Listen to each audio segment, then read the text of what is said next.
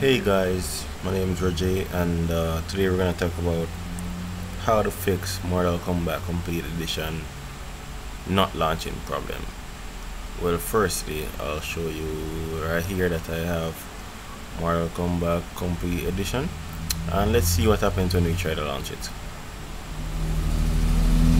You see, it comes off. So what we're going to do here is we're going to find and fix the problem. So firstly, gonna go into your local disk.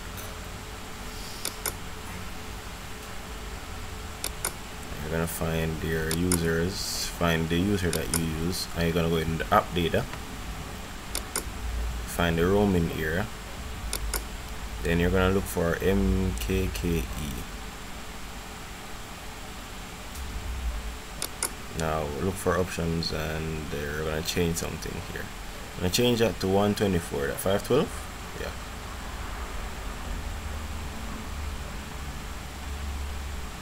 $1,024. Now save this and let's try to launch it now and see what happens. There you go. Now that's a working Mortal Kombat.